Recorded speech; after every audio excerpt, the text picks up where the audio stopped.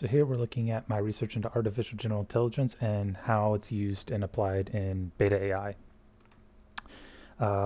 So to lay some, very simple ground rules, what we do is we break down the world into, kind of like a world states or world models, which is all the information we have that our AI has at the given moment in time.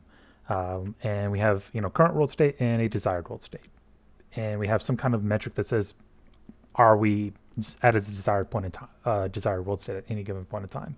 And then we can apply that. And ideally, by convention, we say we want to maximize that metric to the point that we hit some desired level. And there could be multiple desired world states. For instance, desired world state in a game of checkers is winning. A desired world state in a sales call is getting, closing a deal.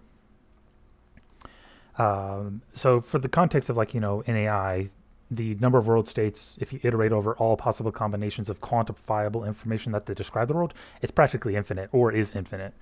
And you can't just iterate over every possible, change you want to make. And we want to eventually get to a desired world state, even if we don't know what it is. So what we can do is identify transformations. So a world state transformation is any change to any kind of piece of information that describes a world state that would change it into a new distinguishable world state. Now, sometimes these transformations might be known or unknown because there can be hidden information that our agent or AI does not understand about the world. There can also be hidden information that we do know about that, but isn't physical. For instance, when you talk about, say, sports, whose turn it is to be playing on the field, how many timeouts, stuff like that. It's not, that information is physically not necessarily on the field at that point in time, but it's understood by both teams.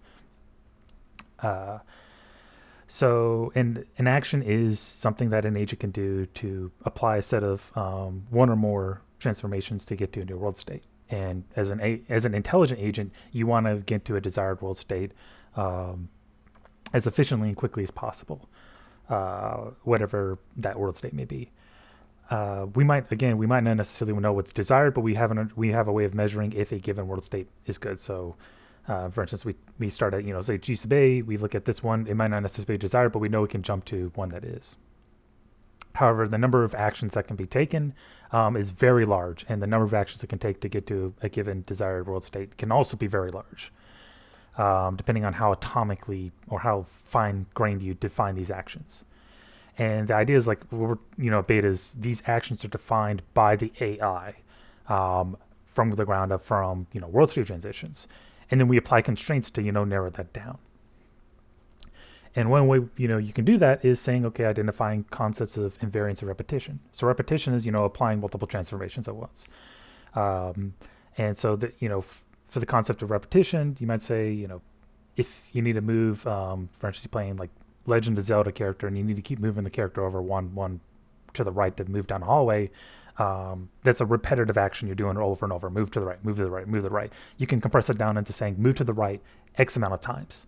And then there's invariance, which means if you choose between a number of actions, it doesn't matter which one you choose. It's going to get you to where you're trying to go. For instance, if you're talking about football, you say, a player on the right field can move straight. He can move right to the 1 centimeter, then move straight, right to the 2 centimeters, and move straight. Being off by a couple centimeters doesn't change whether or not he can catch the ball to a degree. And you can, again, when you identify invariance, you're saying, okay, there's a set of different distinct world states that if we achieve that, if we get to that world state, it doesn't affect our ability to finally get to a desired world state.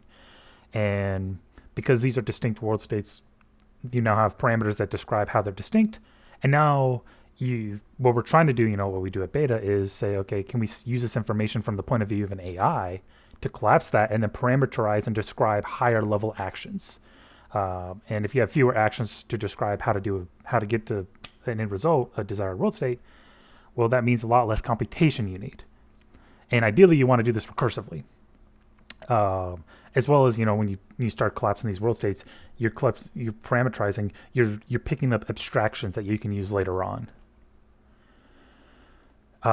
And that is the end goal, is effectively, can you describe recursive action? So you have this initial problem on the left, which is like, okay, we need to get to this end world state. There's many ways to get there, and it's very confusing. they might say, okay, well, what we've learned through, machine learning through previous iterations is we can break this down into like, a subset of actions. And we say, instead of getting the GB, let's just get the G prime. Can we define an algorithm that says, simplifies the problem, says, okay, G prime is we have the sub-objective, and we can look at that because we can throw that into an algorithm that will say, find G prime, say, breadth first search or something. And then it'll tell us how to get there. And then once we're there, it's much easier to get the GB. And that is, what we'd use in beta. So when I've been shown in my previous demos saying, oh, we have this language model and I tell it how to play tic-tac-toe, that's how it's actually playing tic-tac-toe. It's generating this graph behind the scenes on the fly and then figuring out how to play it.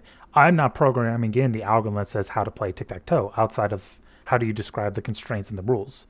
And the reason why this is so important is saying, okay, well, as an AI goes out in the field, it's going to figure out situations that hasn't been before, that its training data is not going to be applicable for. It doesn't have the prerequisite training data, or the prerequisite training data just isn't dense enough to train the AI. And so the AI is going to have to figure out how to deal with that, and that means it's going to have to describe the problem and then break it down and try to solve it on its own. And the kind of way we do that is we define pool of actions, and we have some code instead of algorithm that says, okay, these are heuristics you can use to apply this, and then we can use further training to break this down. Now how we do that, of course, is the source code is closed, but a lot of what I'm presenting in these demos is saying, okay, this is now we're procedurally building this out, and the demo is a demonstration of like the fact that we have accomplished that. So that's the state of beta as it is.